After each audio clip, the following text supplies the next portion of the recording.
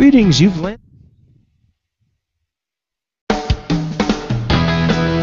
Greetings, you've landed at the VUC, IP Communications and VoIP community. We would like to thank Simwood.com for their support. Simwood can turn you as a developer into a telco. Our hosted PBX is from onsip.com. You can go to getonsip.com for a URL people can click to call you. We've been privileged over the last 5 years to be using the best conference bridge on the planet. Yes, I'm talking about zipdx.com, full color, full featured, full HD conference bridge. Our website, vuc.me on the webs, hosted by bluehost.com. And our worldwide local rate dial-ins are from voxbone.com.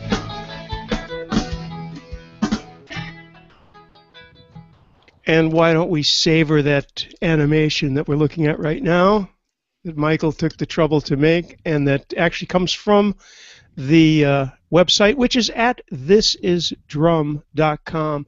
I'm going to introduce Lawrence Chandler right away, and we'll get into our topic. Here's Lawrence. Lawrence, great to have you with us. It's been a long time organizing this.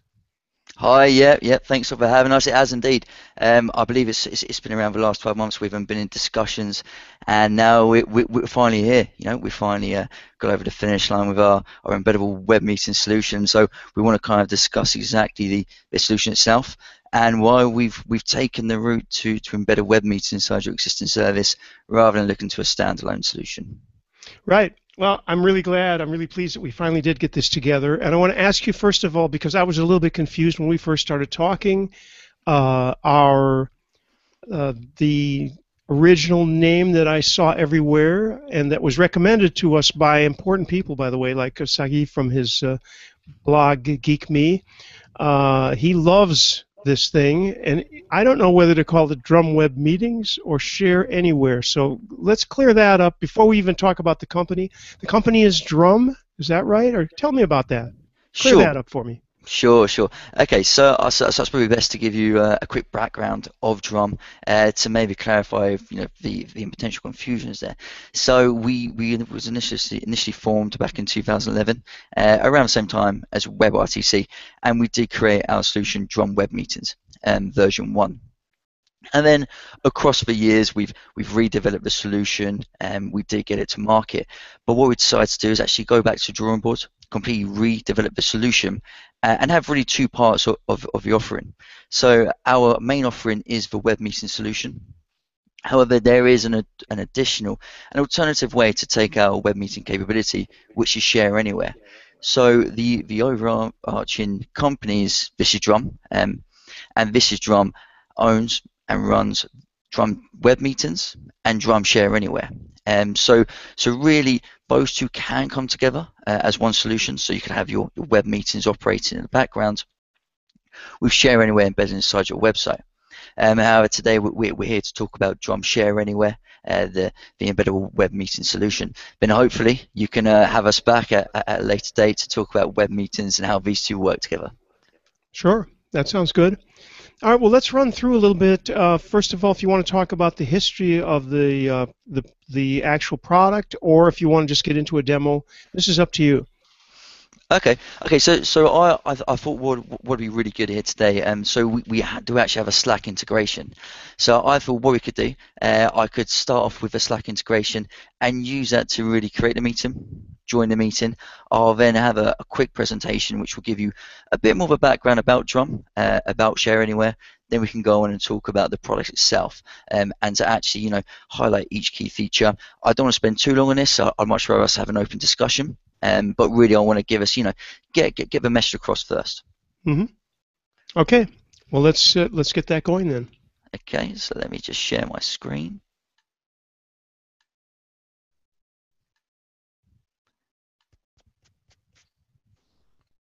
So what you should be seeing here now is my Slack feed.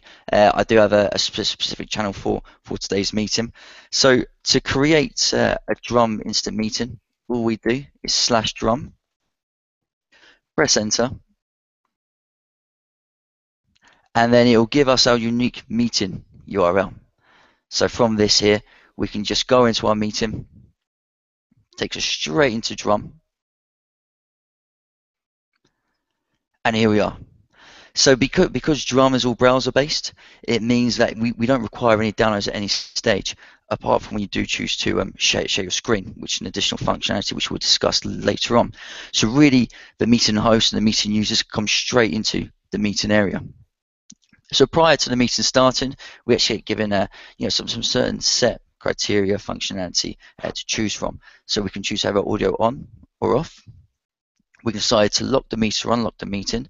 Now, when the meeting's locked, all meeting attendees will go into a waiting room rather than coming straight into the meeting. So this really is to increase the security of the meeting and to ensure we only have who we want inside the meeting.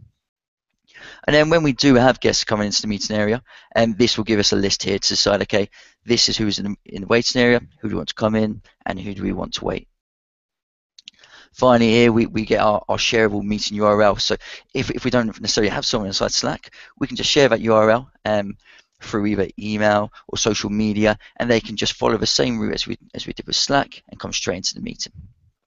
So what I'm going to do, because we're already on audio here, I'm going to start the meeting with audio off, just so then there's no confusion with our channels. So as you can see here, because I've chosen not to use a browser-based functionality, we do actually have a PSTN version as well to dial into the meeting.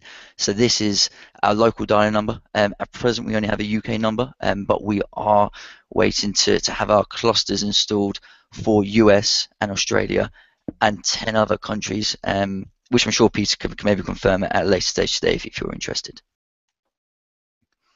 So if I just take this meeting area into full screen, so then we can really allow us to dominate the screen here today. So I suppose really the one feature we're going to focus on initially is uploading files.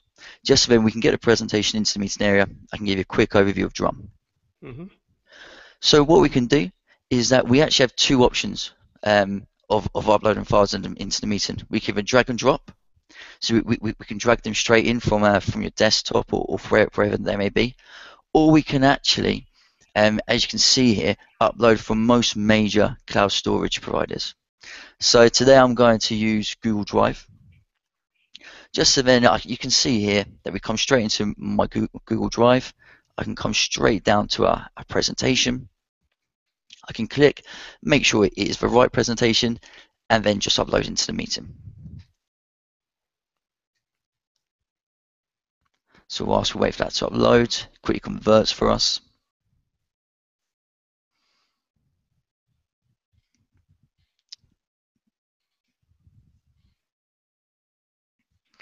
And there we are.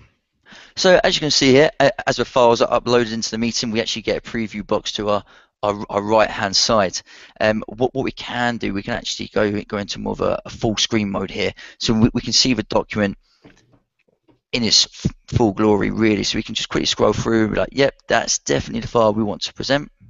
So we can close that, present the file. Now what we're doing is that we're actually presenting these slides into the meeting area. So let me just kick off here with a bit of a background, a story about Drum. So Drum, as mentioned before, was formed back in 2011 with the concept of really creating effortless web meetings without any downloads or system requirements. It really is a click and enter. So Drum ShareAnywhere is an additional add-on or as a separate product to Drum Web Meetings. And Drum really provides the embeddable, instant, secure web meeting solution inside your branded experience. So as you're aware, formed in 11, we're actually based on the south coast in Brighton. So this image here, I did want to put up a nice sunny image, but that wouldn't represent Brighton. So it's a snowy image, and we do have our beach huts here and pebbly beaches, which is very nice in the summer. So based in Brighton, we are a team around 8 to 10 with specialists on board such as UX, UI, as we have on our call, our head of product development and technology. So we was initially part of a larger company called NetDev, and we was a product offering on NetDev. But as we have grown, part of Drum, we've actually separated into our own company and become a separate entity. So as I use these navigation buttons down the bottom, I can take you on to say, well, what are the technologies being used here, which the user gets to experience from. So we actually utilize HTML5 with CSS3 primarily. Now we do have these images kind of proportionate to one another, because although we do utilize WebRTC and it is part of our solution, we don't like to say that that is our solution, that is the core of our solution, because really our core solution is being browser based and being responsive within your browser. So drawing in our expertise on these solutions, we have extended from web meetings into ShareAnywhere. So what is ShareAnywhere? So ShareAnywhere, as I have vaguely touched on it, is a solution which, with either two versions, JS or HTML, you can embed web meetings directly into your website, existing service, or your existing portal. So, for instance, your website could be a consultancy website, and you need to come in and you need to meet your clients one-on-one on a regular basis, rather than going off to a third-party application and experiencing a third-party application's brand. You can actually have your clients experience your brand inside your branded experience. So not only do you have the brand experience, but also inside your branded URL. Now, in addition, you could, when embedding this inside a CRM, for instance, this then actually reduces the number of login credentials and does provide a value-added service to an already popular service, such as, for instance, Salesforce. So this would sit inside the CRM system, and there'll be a specific tab for meetings, or it will be within a specific lead, for instance, where you can click in there, create a meeting, and just interact with that lead. So as I mentioned, there are two methods of embedding this solution, HTML and JS. Both are fairly straightforward. Now, I like to say one line of code, but there is a few more lines of code than one, but it is fairly simple. It is fairly simple, a copy and paste. We generate the documentation for you. We set up the parameters, give you your own unique API key, and then you're off. Embed it. Now, this does mean that the user authentication isn't managed by us, and typically speaking, it'd be managed by the existing service. So if you are to have it on your website, initially you would have a button to start a meeting, and people would then enter that meeting. So what about integrations? It's all well having, ShareAnywhere or Drum by itself, but with the kind of market changing and technology is always improving, app stores, API stores are growing in importance. It's about having applications working together, which is why, as demonstrated earlier, we've actually developed the Slack integration. So as you can see, /Drum gets you straight into a Drum meeting. So then you can kick things off and go straight forward. It actually suits the Slack model as well, and suits these online services where it is browser based, it is effortless. It does mean that you don't have to worry about signing in again. You don't have to remember signing to X, Y, and Z and A, B, and C. I know here we have our own spreadsheet for all of our login credentials, and the hassle it goes just to go back and say, oh yeah, let's get the login credential for this, or let's get the login credential for that. And I think the market is really moving into, I suppose, a login free place where you don't have to re-log in. You just have your one login credential. There will be future integrations happening, such as Sugar CRM, which will be one, and Zero the accounting as well. Just worth mentioning maybe that we generally use Wire, which does not have this kind of integration like Slack does. But we're also right now temporarily using a thing called Spark from Cisco. And Spark does have ways of integrating. You'd have to look at it to figure out what, but they integrate with a couple of things. Just want to mention that along the way. I don't know how big Spark will be either, but it's there. Okay. Thanks for the heads up. Yeah, I'm sure, like many of these things, it is a lot about putting a feeler out there for these big companies to make sure integrations there. I expect that larger companies will go down the integration route in terms of making sure at least their solution talks with other solutions effortlessly, rather than having to click off and click back in. So that's really the presentation I want us to go through in terms of the product background and the company background there. I didn't want to talk for too long, and there's only so No, much people want to listen about. no, but So, before we leave that screen, maybe you could show off a couple of the icons up there because I looked through these earlier today, and they're nicely done. Like on the left, there's info, people, and so on. Of course, there's not sure. many people in this meeting, but actually, I was going to call in, and then the pin disappeared because you moved to another slide. I don't want to interrupt Oh, you. sorry. But yeah, go ahead and explain that. They're perfectly visible to me. I hope people. It's small. I hope people can read it. But it says this is just the info of the dial-in number, the two pins, and of course you're the host, so you're seeing everything. I presume that the attendees don't see all that information. Precisely, precisely. So this is the host view from looking at it as the full management rights of the meeting. So what we have here is all of our features and our meeting information is set around the outside of the presentation to ensure that really everyone who has entered the meeting, their main focus is what matters, and that's what's being presented into the meeting. So as we come down the left-hand side here, as you mentioned, we do have our info tab. Now the info tab is just really a meeting overview. So it will just provide you with your basic meeting information, who it's hosted by, who's attended, your specific dial-in number, and your PIN. Just below that, we do have the meeting URL. Now this is beneficial to have inside here. I've many a time I've been inside meetings with our marketing guys, and we think, hey, you know what? We need a couple of sales guys to come in. Let's just share the meeting URL, send it over, so they can get straight into the meeting. We don't need to share any pins. We don't need to find pins. We just copy, paste, and we're off. Then, as you mentioned, we do come down to our people tab, which isn't highly populated at present. But this is where you would have all of your meeting hosts, presenters, and attendees. So I'll just provide you with a quick overview of the three different roles. So your meeting chair here is the host, is the person who ultimately owns the meeting, their full ownership of the meeting. And then we have the presenter. Now presenters are meeting attendees who have been promoted. So presenters would have the option to upload documentation to present into the meeting and take control of proceedings in terms of presenting into the area. So if I have our content marketer here who wants to discuss a certain couple of pieces and then present their content strategy, they can take over proceedings, upload a couple of documentations, then present into the meeting. Once they're finished, we can then downgrade them again to a meeting attendee, and they can just view the meeting. And then the meeting attendee, as mentioned, really is just a meeting viewer. They will just look into the meeting. They can communicate via audio and via text, but ultimately they're there to view.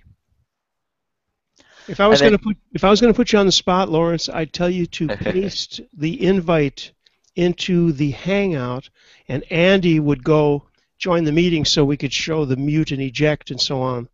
Okay. How quickly? You know how to get into the Hangout chat? It's just it's the first icon on top. Andy, can you do that? I think he can. Yes, he says he can. If I can just. This is live with no net. So I do have I don't appear to have the option here. Well, actually, it's because you're sharing the screen. You need to go back to just for a second. Well, no, you don't have to change anything actually, but it's on the left. It's the top one. The chat is the very top icon. It's got like a balloon. Oh, okay. And we'll go back to the share as soon as this is done. Okay. I'm only presented with the screen share. I don't have the balloon option there. Okay, that's strange. It's on the left. You see a strip of icons on the left, right? Yep. And you have this. You ended the share, so there should be a whole bunch of icons. There should be share. First one's chat, second one's share, then there's Q&A. Okay. Well, some of these are for host only, but. Okay, so I've got screen share, showcase, Q&A, control room, and Hangout toolbox. So when we bring up oh, that's weird. I don't know why you don't have that. Okay, well, my bad. Chat works differently in Brighton, clearly. Yeah, well, it's the snow, right? All right, well, I'm sorry I interrupted now because that would have been funny. The only other way to do it is by email. Yeah, what I can do, I can We can quickly just sign. talk. Look, we can. I don't want to waste any more time on this, Lawrence. I'm sorry. We can. What we can do is we can. Sorry, Randy. Yeah. Randy, it's Corrado here from Yeah. Go ahead, ZTX. Corrado. Hi. Probably there's at the end of all the icons, there's some sort of drawer you can open, and probably the chat option is in one of those drawers. That could be. That could be. There is a ... whatever those are called. Yeah, Yes. there is a ... and it allows me to add some apps, but I can't seem to see the application in there. Oh, wait a So- minute. Okay, just a second though. You've got it. You sent it to me, so let me grab this and I will copy it and put it into yet another technology, and Andy will see it on whatever that's called, Spark. Everything's with S. Otherwise, and thank you, Corrado, for that. Otherwise, I was going to say we could just talk it through, but since we have it now, let me get rid of the chat. And we're still on Lawrence. So if Andy, if you can get in there, you will pop up on this people list, I guess. Then we can eject you. All this for that, right? Just to show what it looks like. It's very nicely done. There's a mute and eject. Definitely. So I have locked the meeting, so then we can actually see here, okay, when we're notified that Andy's joining the meeting, we actually give the option instantly to allow or kick them in the top right hand side. Excellent. So just by clicking on the name here, it does then present the option to join or kick. So on this occasion, we'll allow Andy to join. and then there's Andy. Exactly. There's Andy. So at the moment, Andy is just a meeting attendee. But what we can do, we can just promote Andy to a presenter. So as you can see there, now his icon changes for Andy. We can see that he's actually joined the meeting audio, which is fantastic. Right. And it just he's now more identifiable into the meeting as a presenter. So more than happy for Andy to actually stay inside the meeting, so then we can collaborate on the document together. So you can actually see exactly how this will work remotely when I'm collaborating, and then how it would work as well when Andy's collaborating on the document. And this is totally unrehearsed. Completely unrehearsed. Oh, I'm all scared now. We did not test this earlier, so I don't know what's going to happen. It will be perfectly fine, I'm sure. I'm sure. Okay, so the people tab here, so that then provides us with an overview of everyone within the meeting.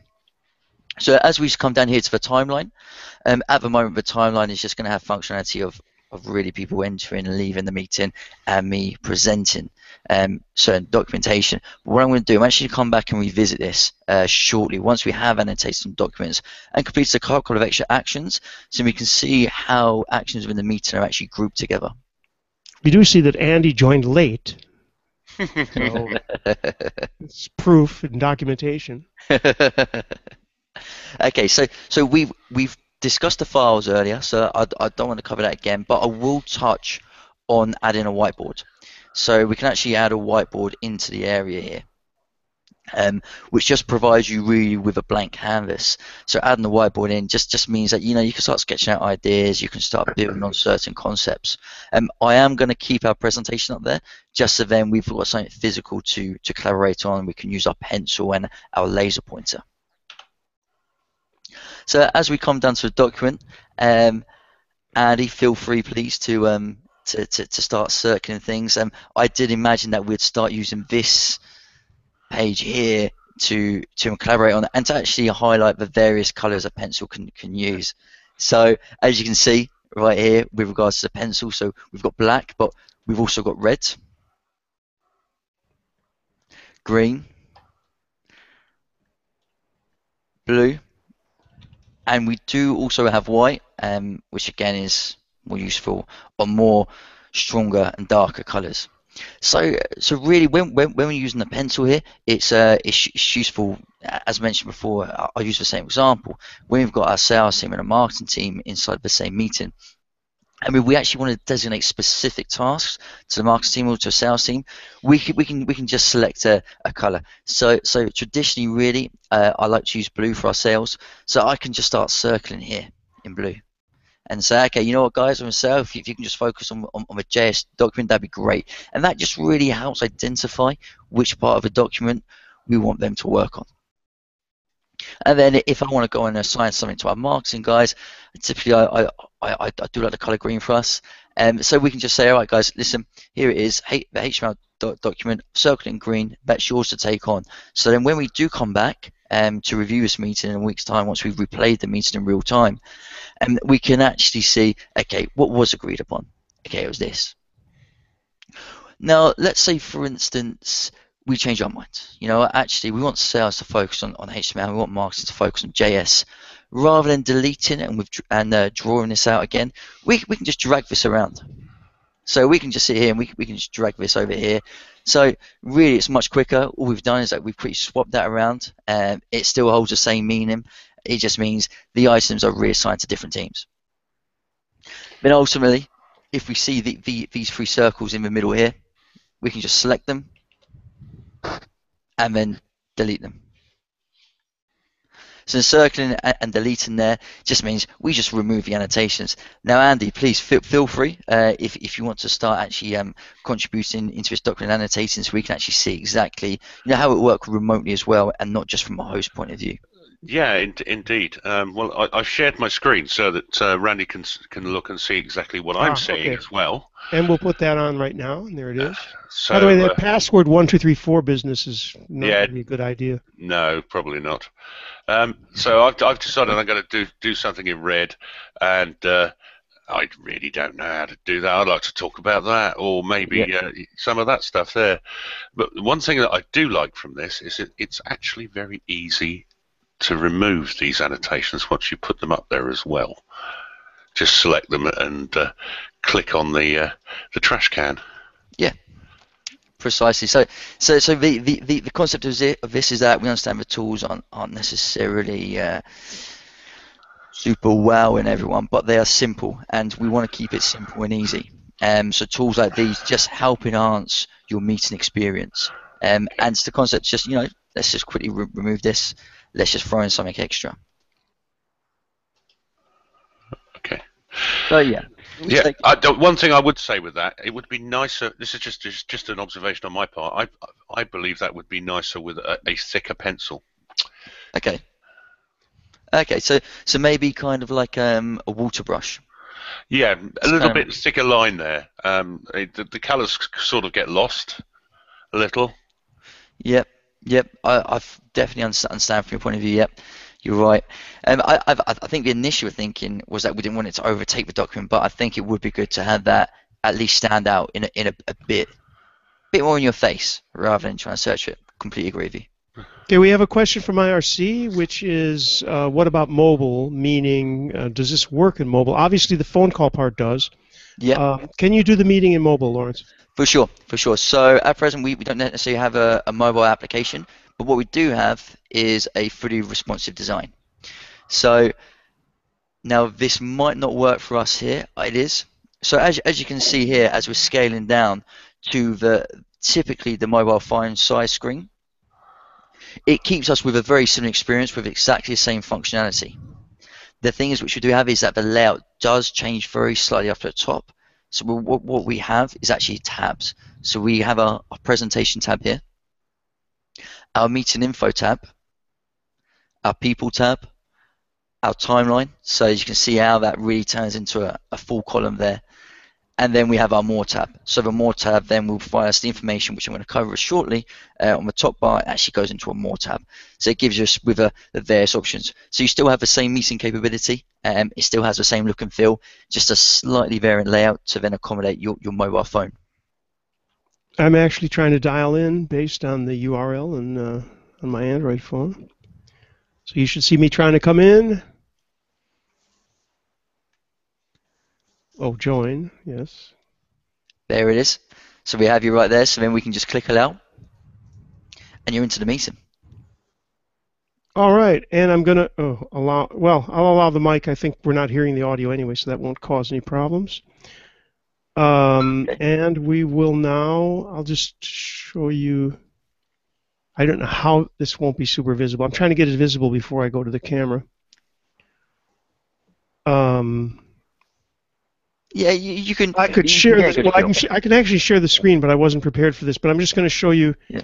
what this looks. I mean, obviously it's not optimal. You're looking at the out of focus, but there's the Yeah. screen on my Android phone. Yeah. So as you can see, you still see the same meeting area in the same way. It just Totally. has to be tailored slightly to the mobile phone. Now we do have an application coming shortly. Not too sure if Peter has more of a specific date for us on that.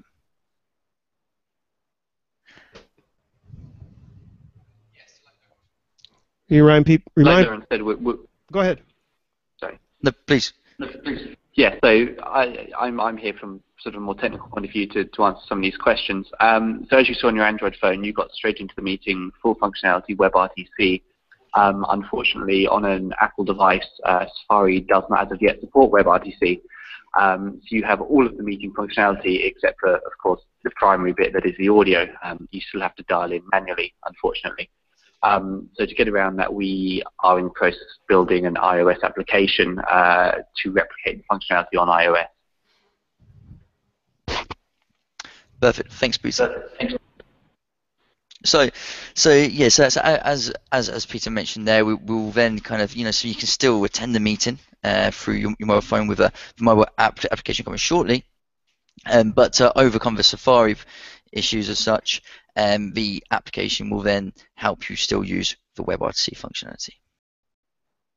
So I wanted to, so I feel, more than happy to play around with these collaboration tools in a bit more, but again, I feel we mostly touched on everything here, and it'd be nice to kind of come onto our chat functionality down at the bottom. Also, did we answer the question with regards to working on a mobile device before I do move on? However, I actually have, if I can get this up real quick, here is my screen share. Now this is, it's an app called Visor, so we're looking through USB. Is this visible, by the way? I think it is. Yep, visible. If what you we're could just seeing, scroll up, that'd be great. Then we can see. That's it. Yeah, we're seeing, this is like an emulator. So we're looking at the screen of my Android phone, and it's being shared via USB to the Mac. So we're seeing, and we can see the live update of the time there, right? 27:28 and so on. I haven't actually tried this, but should I? Hey, this is live, no net, right? No net. All right. And, well, that works, but what happened here? I'm trying to, and again, no rehearsal, I haven't tried this. So I'm on the pen. There's no guarantee that this works, by the way, because of the way I'm doing it from, let's see. What? All right, I don't know what that is, but obviously this is a little bit crazy. So if that's the rest of it. I've got the next page thing. Is there a next page? I'm on the first page. Yeah, please feel free to we're okay. We're on the slides. I didn't even get that. Presenting page 7. Where's the whiteboard? Do I have that here? Okay, so if you click into more. Right. And then you scroll down to Files. Here we go. Files. And whiteboard then 2. Present now. Okay. I assume present now. So then if you scroll back up, you have to reselect presentation. Okay, right. I think I did that. And there it is. No, is that it? Yep, that's it right there, just at the top. Oh, the top. There it is. So that there is your whiteboard. Look at that, ladies and gentlemen. We're on Android, right? And I'm creating a fantastic thing on the phone, okay? Look at that. So that is a phone. It's completely viable. I mean, I'm doing this on a computer screen over USB, etc. So there's actually almost no lag, but a little bit. I might mention in passing, by the way, that this is an application that's free right now in beta called Visor, V-Y-S-O-R. I guess it's .io. That you can check out that connects your Android device to a computer. Okay. It works through. It's a Chrome app, so it works through Chrome. And I'm kind of stealing your presentation here, but I did want to show that though because it's kind of neat and it does seem to work just fine on Android. Yeah, I'm no, gonna it stop that. seems like it's actually very handy, that application. Definitely for us here, because I'm imagining that then allows you to get up your dev tools so you can actually see what's happening. Is that Right. correct? Yep. Perfect. So yeah, actually that'd actually be really handy for us, because at the moment we just use virtual machines. Yeah, it kind of replaces the emulator, I guess. Yeah, It's definitely. very cool. It's by the guy who is called Kush, Okay. a pretty famous Android guy. Okay. Oh, cool. Interesting. Okay, now that I've broken the whole flow of it. No, we were waiting for questions, and I have because my emulator covered IRC. So Picasso, yeah, right. Any other questions on IRC, ZipDX? You guys and guys and gals, whatever you folks know how to unmute by hitting *6. Anybody's got any questions there? If I could be quickly before we move on to Sure. questions, if I could just quickly cover the chat functionality. Right. Yeah, that's right. We were going to So, do that. so then if we quickly cover that, so then at least we can explain how to communicate into the meeting if for whatever reason meeting attendees or meeting hosts can't dial into the meeting or use browser-based functionality. So what we have down the bottom here is our chat bar. So this is just a simple chat bar functionality where you can communicate into the meeting. But what you also have is two additional options. So we have an option here to assign a task. So if I just assign a task, then select who the task is for. So Randy, I'm just going to assign you a quick task right there. So then a notification comes up, say, okay, I assigned a task to Randy. And then finally we have our decisions. So this is all useful stuff when you're in a meeting, and rather than taking your notes or your minutes to the side on a piece of paper, you take it all within the meeting, which you can come back at any time to review and actually understand, oh, that's what was mentioned, that's what I was assigned, that's what we agreed on, which is all visible in the timeline down the right hand side, which allows you to group information into 5 separate areas. So if I just toggle off here these 4, so the first icon being the information just really gives you the meeting information, what's happened, what have been the key moments. As we can see here, the most recent one is Randy, you joined the meeting. You can toggle it off and go to chat, so we can actually just highlight, okay, so here is the chat functionality which happened within the meeting, which is just your simple chat. So this could just be, people just discussing items. It could be, just passing comments possibly. And then this is where it becomes really helpful for referring back to meetings, and that's actually where you group your tasks and your decisions into 2 streams. So all of your tasks you can have viewed all the way down here. So it does update in real time, so I can just say this is another task.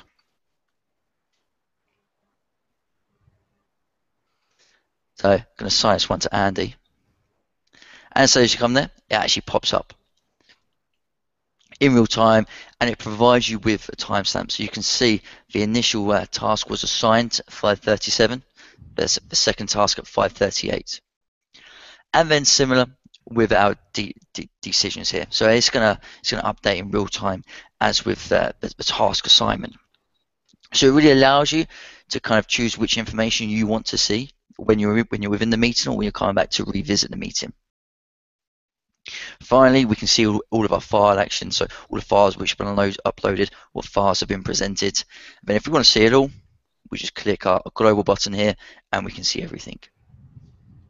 So the one more functionality which we really have within this meeting, which I'm not going to try and use because we are already sharing our screen, is actually our screen share. So you can share your screen, and rather than sharing a specific tab or a specific window, you actually become presented with a box. So I am going to see if I can actually show this box. This box now, because this box really is powerful, because what it means is that you can actually present any part of your screen you want to present, and it doesn't have to be a whole tab or a whole window.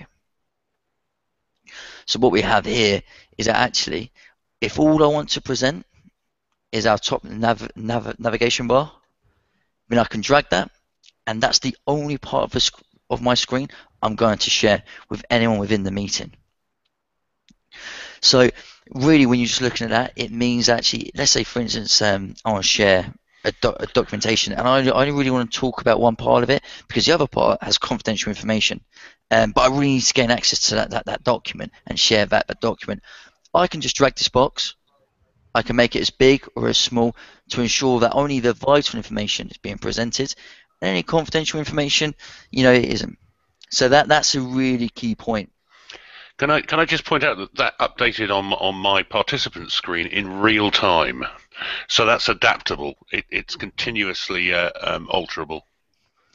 Fantastic. I'm glad that updated for us there, because you can never know these demonstrations, right? So that's great. I mean, we do have additional options for them here. So we can stop our screen share. We can actually pause our screen share, so this box remains. But without having to then initiate screen share again, you can just then press play. So I'm just going to go ahead and stop screen sharing. The final thing really, which we have here, is our option to start recording the conference. So this is a big part of our meeting replay. Every meeting is recorded in real time, the visual and audio, so you can come back and view this meeting and relive the meeting experience. Let's say, for example, when I'm having a marketing strategy meeting and one of, say, our content guy can't make it. So rather than actually hosting the meeting again or passing on some meeting minutes, I can just share a meeting URL. He comes in, views the meeting in real time, and he can actually experience the true meeting. Now, he doesn't have to sit through the entire meeting. He can skip to key points of the meeting, points which are possibly more relevant to him. So there is that option. But that is really a key point to actually relive our meeting. Now, the audio part of it, we can start and stop recording the meeting audio. So if there's a certain part of the audio which maybe we're off talking for 10 minutes to go pick up a coffee. So rather than recording the audio for that, we can just stop that. So then that's not really interfering into the meeting. So the audio and the visual presentation are recorded separately? Yes. In other words, if you go for coffee, presumably the slide is up or there's nothing happening visually anyway. But if you say you turn the audio off, this is just a dumb example, but suppose you turn the audio off and then you forget to turn it back on. If you continue to present after that, does that still record visually, or is it all with the recording on and off? In other words, does the recording on and off, turning it on, does it record everything, or does it just record does it just turn audio and recording on and off? Yeah, so Peter here again, just by the way. So yeah, we record the events in the meeting separately from the audio. So if you stop recording it, it's still going to record the events of the meeting. It's just not going to record the audio of the meeting. It actually might be best if we demo the replay functionality, perhaps, and then we can show skipping through the timeline. Sure. Okay.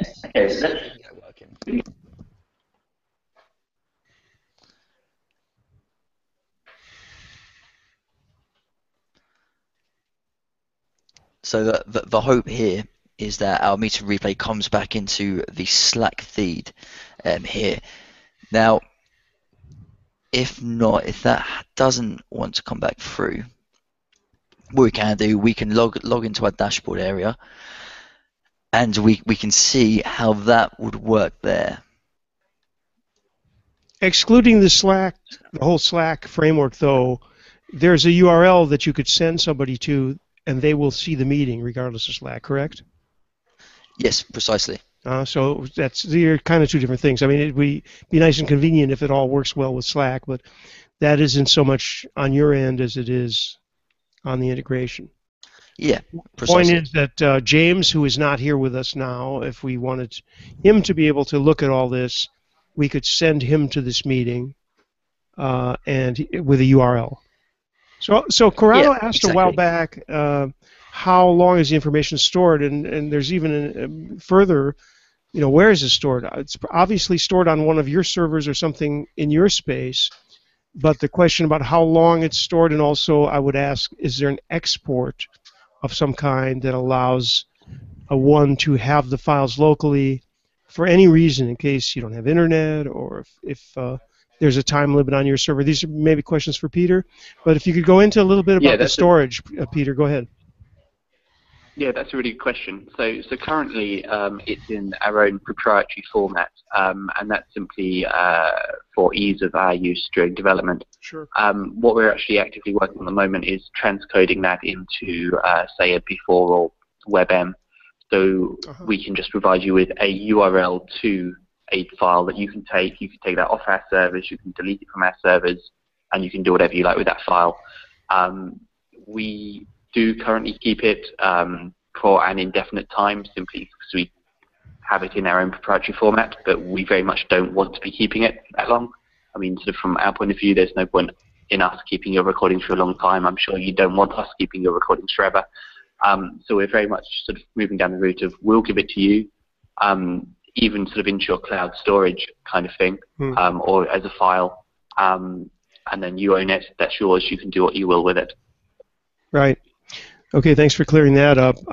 One other question, an extension of the same question. I'm channeling Carl for those of you regulars who know who Carl is, which is maybe there's a plan to, because you said WebM, which is video and audio, could be. Would there be a plan to do JSON or some other format of XML, JSON that would be exploitable in other ways other than video? Okay, so it's in the meeting events. Right, the events. What we're on doing there. Yeah, so what we actually, like I said, this is sort of early stages. We're moving into that development space now. We're probably going to be using something called WebRTC. I don't know if you're familiar with it, but it's basically HTML5 spec to put a series of events alongside a video file. So it's similar to how you implement foreign subtitles over a video, in that it's a mapping of sequences, which really provides you sort of a scene selection of the video. So that is a sort of open standard. So we would probably give you the video file and the WebRTC file, which means you or your player of the video could say, here's an event on the timeline. I can skip straight to that event on the timeline, or potentially do whatever you want with that additional information. And the reason I ask is because we know here from experience that video slides, for example, right now the slides I've looked at, possibly because we're close to, in my case, I'm not that far from the UK, so everything's been crystal clear, even the tiniest print.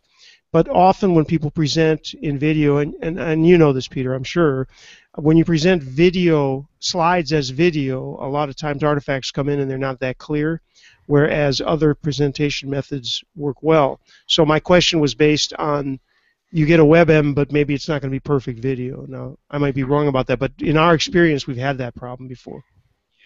Yeah, so if I just elaborate, our proprietary format, so to speak, is really just a stream of events and images from the meeting, which is it's a mix of sort of HTML and PDF for the documents shared. So that's why it's sort of so clear, and it's clear on the replays as well, because it's just re-rendering the HTML. So that's really good for crisp, clear replays, but it means you can't play it anywhere outside of our website.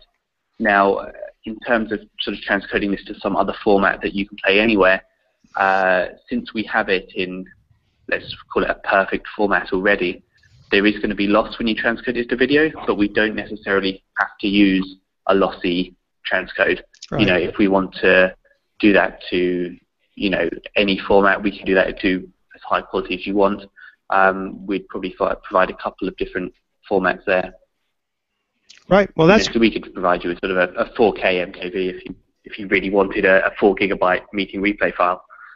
And obviously, you've got what you're calling your proprietary format. Obviously, that can be translated into whatever somebody wants. I mean, you'll figure that out. I just want to know if you were thinking about it, which is good. Lawrence, you can go back. And actually, Go ahead, Peter. I was just going to say, Lawrence, you can go back to not sharing the screen because we're done with that, I think. Go ahead, Peter. Yeah, so very early stages on this transcoding thing. If anyone has any suggestions or things they would like it to be able to do, if you could send them over to us, that would be brilliant. So like I said, we're still in the early stages. We're investigating what we think are the best options for it, but we'd love to hear what you guys think are the best options as well. Okay. And by the way, as I said before, thisisdrum.com is the URL. In fact, if I put myself on, you'll see it written there, I think. And we're looking for other questions. Otherwise, we're kind of done here. So if anybody's got any questions, Andy, Michael, Tim's not here with us. Go ahead. If I could just quickly say, so I have pulled up an older meeting here, so then we can actually get a meeting replay for the look and feel of how it worked. So you can see here when I'm sharing my screen, it has turned green to identify meeting replay, and down here we get the options to skip backwards or play. So play the meeting in real time. So you see that our notifications are coming up in the top right there. Right. And then we can start skipping forward to the end. So there mostly wasn't too much happening within that meeting. So as you can see here as well in the meeting, what we have. So if I want to go back to the first point where I actually added a documentation, I just go to the timeline. I press the button. It takes me to that time and plays from that time. So it's unfortunately we don't have too much in here that's happening to really jump around so much. But it does actually go, okay, it shows you the power of how we can jump in between meetings, and to each key points, if we want to, we can just reach them at a click of a button. Okay. Corrado reminded me of a question that I was going to ask and forgot to, which had to do with dialing in via SIP. We talked about SIP, and I mentioned, I think we were on when I said this, that maybe this was before we started the Hangout, but that the thing about SIP is you either have it or you don't. So asking people to get a SIP client, blah, blah, blah, it's a scene. But everybody in this audience has SIP clients or phones even. So Corrado's question is there a chance of maybe dialing in the future via SIP URIs? Since I think your business plan doesn't include making money on phone calls, it's for you, it doesn't matter one way or the other. Yes, so that's a really good question, and I'm similar that I use a SIP client.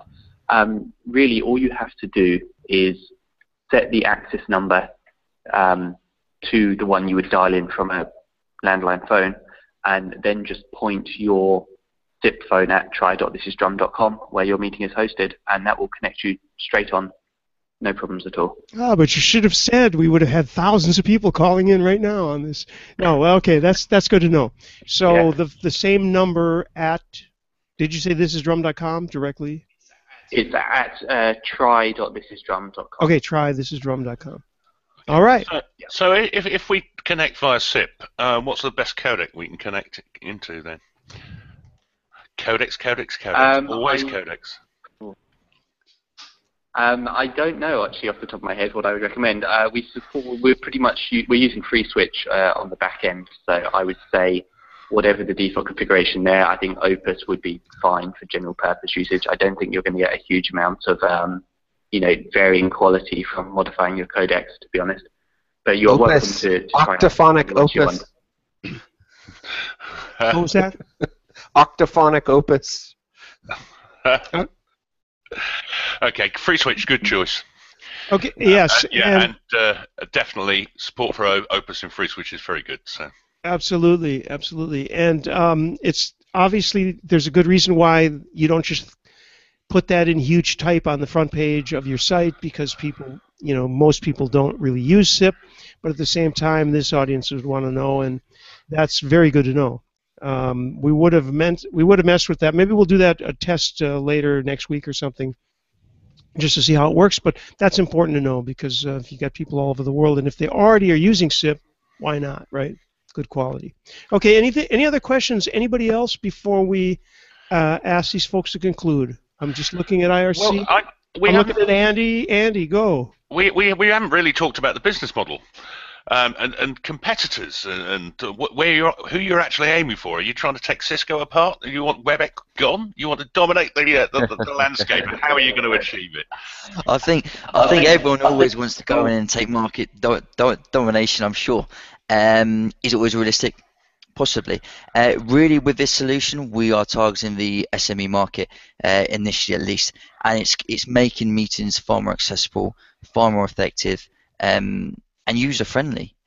We want people to be using this meeting and finding benefits from the meeting rather than saying, oh, I have to go on a meeting. It's, yeah, okay, let's go on a meeting. We find that pretty effective. We do enjoy that. So coming from a business model side of things for ShareAnywhere, really that is down to someone taking the API key, embedding it into their service, making it a value-added service, which they then, possibly it becomes of a part of an existing service. So if I may, there's quite a popular consultant who uses our solution for his virtual coffees. And so he actually uses these as part of his solution moving forward to actually generate more people signing in, more interaction, which I can assume involves more retention and a growing user base. So we're kind of targeting. We aren't necessarily targeting with ShareAnywhere at least the WebEx users who are going to be going to WebEx all the time for their meeting.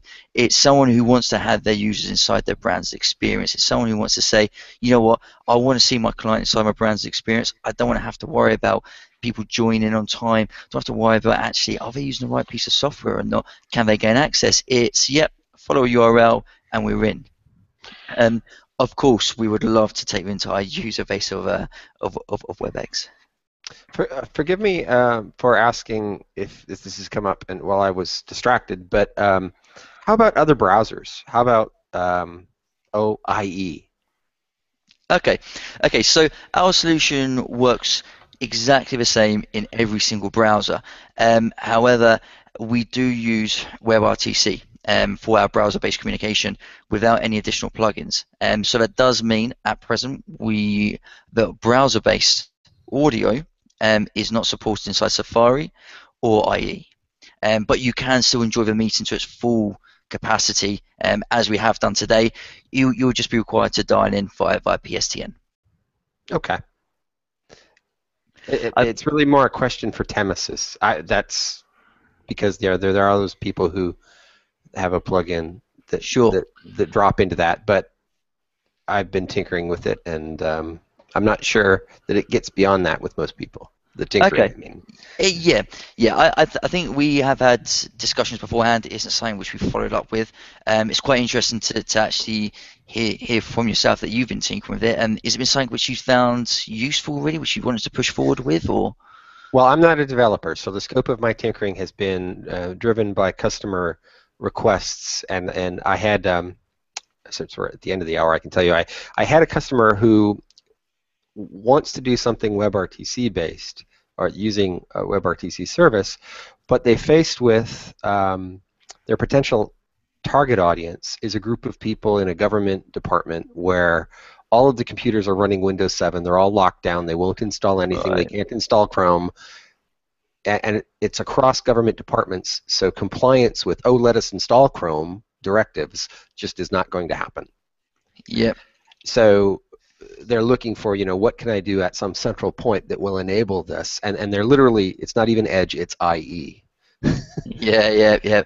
So, we understand. Unfortunately, the Temesis solution seems to be a non-starter because it requires that it be installed. It's an installable at the client side. Okay. So surely that eliminates it really, because the idea of using WebRTC is that you don't download anything. So then they're asking you to download something to then enjoy browser-based communication. Well, yeah, but the idea that you don't download anything if everything is working ideally. But given the intransigence of Apple, definitely, and Microsoft a little bit less, you have to have some kind of a solution to address those browser platforms. And the minute you say you need that solution, you're back to downloading something, which means you need admin rights to be able to install it, which takes it out of play in the circumstance that I was asked to look into. But there you go. Okay, interesting. Always interesting to hear, how people have found this. So yeah, okay, great. Yeah. Randy. I'm here. I'm just wondering where we are. I think we've covered everything. So is there anything that you gentlemen from Drum would like to say? Anything we haven't said? Again, I said thisisdrum.com is the place to go for the information. And I assume I asked this of everybody, I assume there's some way to contact you on the site? Yep. So you can contact us through the site, by all means. The email is info@thisisdrum.com. If you prefer to contact us via email, again, my name's here, so again, you can add me on LinkedIn, follow us on Twitter. We're always socialising, trying to talk with people within the industry. So please, by all means, get in touch. We do provide our web meeting solution on our website for free, so it is embedded. So please come on, give it a shout, try it, see if it is something which which could help you. It's free. And so there's nothing to lose. And as you see today, I hope you'd agree that we do have extensive features which can help your web meetings. And by all means, if you want to have it embedded inside your website, get in touch and use our Slack integration. And we made it through the demo without any problems. And it looks to me like we actually made it through approximately 1 hour, which is a great time. Thank you, Lawrence. Thank you, Peter, for joining us and giving us all that great information too. No, thank you very, very much for having us. It's been a pleasure discussing it and being able to talk about our product. It's something which we talk about internally all the time, so to be able to talk to other people is great. Okay. Thank you, everybody who joins us and who helps us out. And I'm going to stop the broadcast, and we will go to the mature audiences only version.